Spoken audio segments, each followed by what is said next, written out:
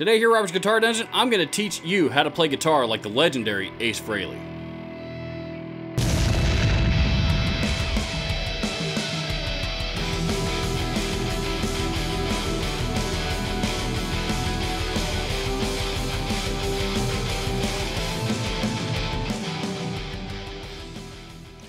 I had a guitar instructor who I took lessons from religiously every week for about 5 years, and one of the first guitar players that that we studied together. Of course, he was already very familiar with his styles. But me being such a huge Kiss fan and me wanting to know become a better guitar player, he determined that Ace Frehley would be a very, very good starting point for me. And he was right. Ace Frehley has a very, he's kind of a keep it simple, stupid kind of guitar player, and I mean that in a good way. That's not me knocking Ace Frehley at all, because he just has a very simple but straightforward approach to doing a number of things that really, and I think once we get into some of these things, you'll understand a little bit more about what I'm talking about. But it makes for a very unique style that, to my ear anyway, I can tell that's Ace. Ace Frehley, of course, is a great guitar player. He's a great musician. He's a great songwriter. Of the 4 original members of Kiss, I think it's probably a pretty safe thing to say that Ace was the best musician. And it's evident when the 4 of them decided that they needed a break from each other. A little bit of Kiss history, when they Kisstory, I believe they call it. When the 4 of them decided that they needed some time away from each other, and each went out and did their own solo albums, but still under the Kiss brand, if you will. I think Gene Simmons' record was the best-selling of the 4, but Ace's was clearly the best, with the best musicianship on it.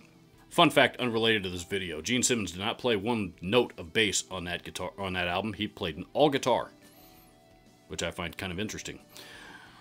Anyway, so here is a few tips to learning to play guitar in the style of Ace Frehley.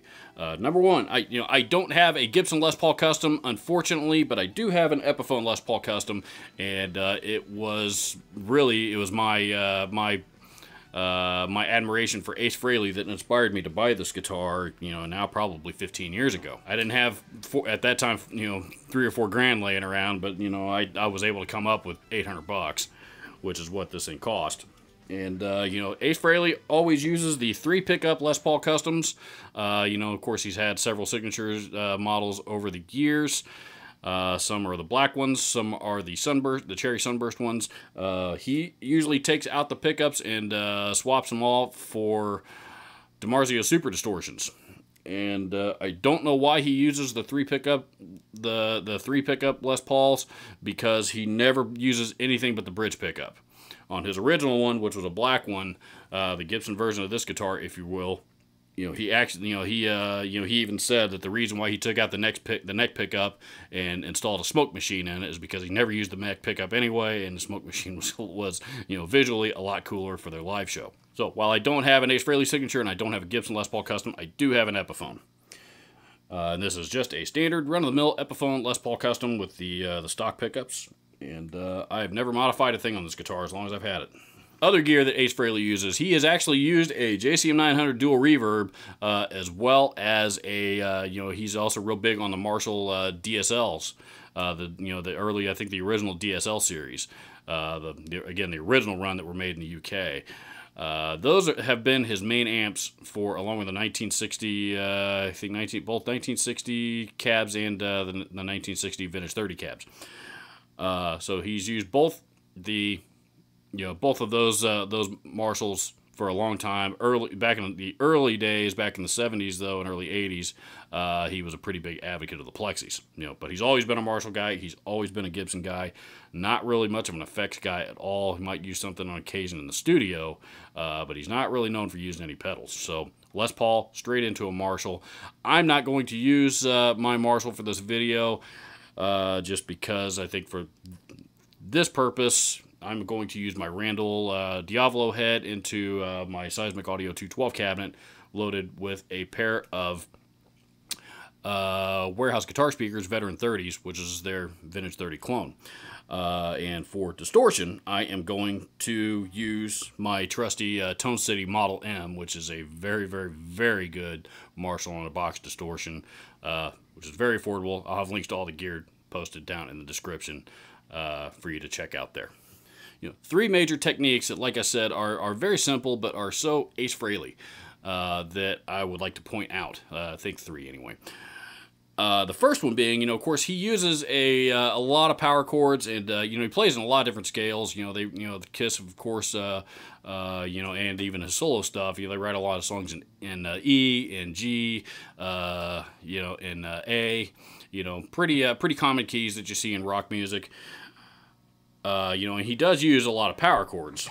For I'm going to refer to the song "She" for a lot of this stuff because that song, uses quite a bit of these techniques. But just a standard 3-note power chord.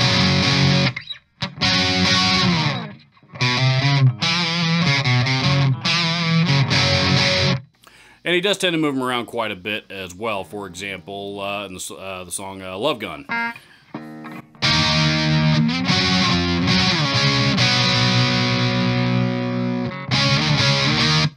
Which leads me to my next point. When he is moving chords around like that, power chords, one thing that he likes to do quite a bit to just to simplify things, but in my opinion, it sounds great. When you look at that main riff from Love Gun, rather than moving, up here he's kind of moving it back and forth, but for that next chord, which is held pretty long, which is exactly a half step down from where he was, rather than move the whole chord down, what he will do is he'll play the full 3-note power chord first, and then to move it down a half step, all he does is play the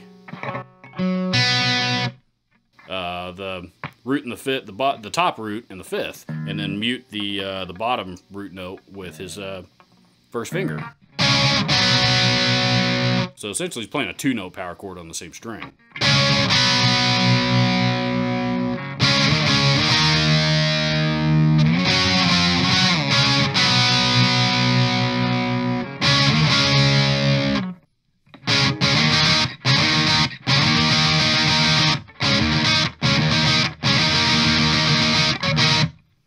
So if you're playing a song where you're moving a lot of power chords around, try that technique and see what you think. Because another advantage to doing that is it will also actually conserve energy while you're playing, especially if you're playing at faster tempos.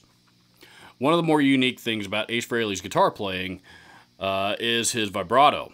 And, whereas, particularly in solos, on the higher notes, with a solo, for example, on a string bend where you're going to add some vibrato to it, you might do something like this. Just as an example. Not Ace.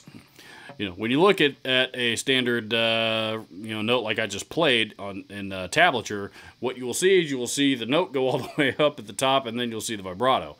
With Aces, on the other hand, Aces goes up and down and up and down, and sounds like this. Ace likes to use full bends, full half-step bends and full whole-step bends wherever possible. And they're all over the place in the solo to She.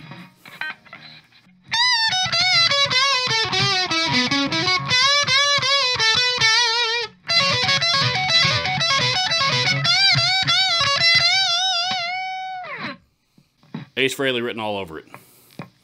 A lot of Ace's playing, particularly in his solos, are rooted in the blues, and there's a couple of blues licks, one in particular that he really likes to use, a lot of different versions of. Again, referring back to that same solo, which is all rooted out of, in this case, G minor pentatonic. One of his favorite scales. And to be clear, the minor pentatonic scale obviously is not unique to Ace Frehley. But, I have always admired some of the things that he's always been able to do with it, as well as he has. But one lick that he does like to play is this one right here, you know, which is very simple. It's across the top 3 strings.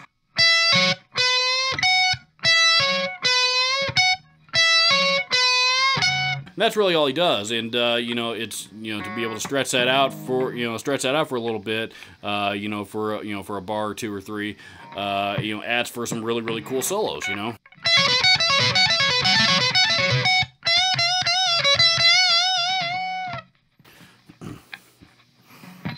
You know, and sometimes he'll change up the order.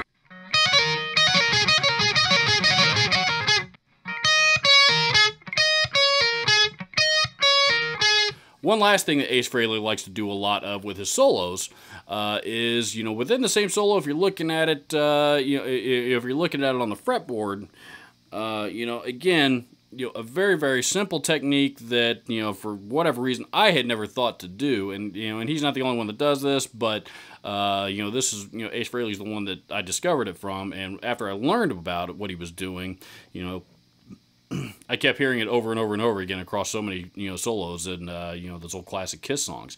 But what he is doing is, you know, taking a standard, you know, just, you know, a standard scale, be it a minor pentatonic or a minor scale. Those are probably the 2 most common that he uses. Basically just playing the same, you know, 2 or 3 or 4 note pattern. You know, the, let's, you know, use the solo in Love Gun as an example. You know, at the end of that solo, obviously, well, I guess not obviously if you're not familiar with that song, but that's basically the end of the solo. And, you know, then of course he goes back and repeats it several times. What he's doing, it's the same 3-note pattern. He's just starting at 1 note, you know, he's just advancing at 1 note back in the scale every time.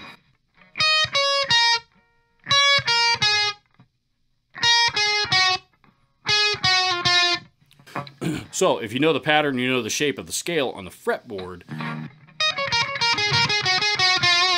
And he does the same thing basically throughout that entire solo.